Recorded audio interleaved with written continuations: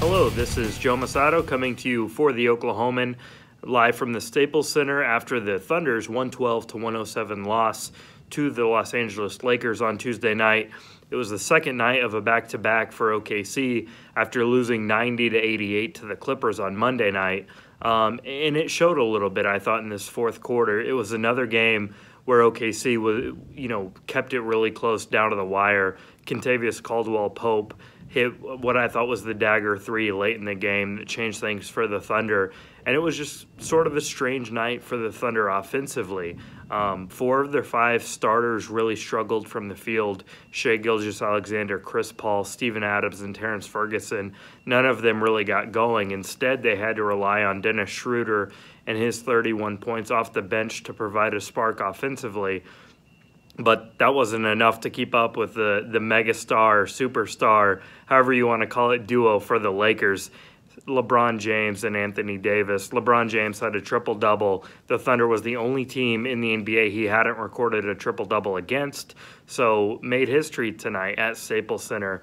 Russell Westbrook probably won't be too far behind. The Thunder is the only organization he hasn't recorded a triple-double against, so that will probably come perhaps later this season. But LeBron James finished 10 of 21 from the floor, 25 points, 10 assists, 11 rebounds. Anthony Davis was even better, 13 of 24, made 3 of 5 threes, finished with a game-high 34 points. And, it's just kind of what you would expect coming into this Lakers game, where so much of the volume of shooting centered around LeBron James and Anthony Davis. And the Thunder didn't really have an answer, most certainly for Anthony Davis. They kind of found an answer for LeBron James, and it was a surprising one in the fourth quarter.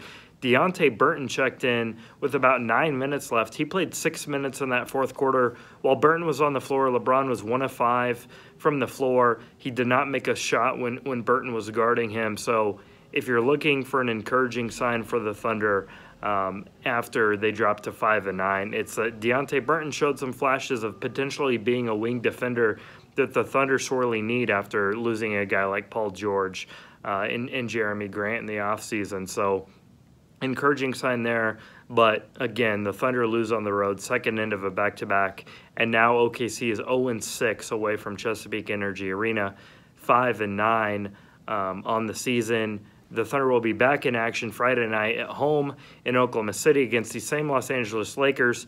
We will see how they fare then.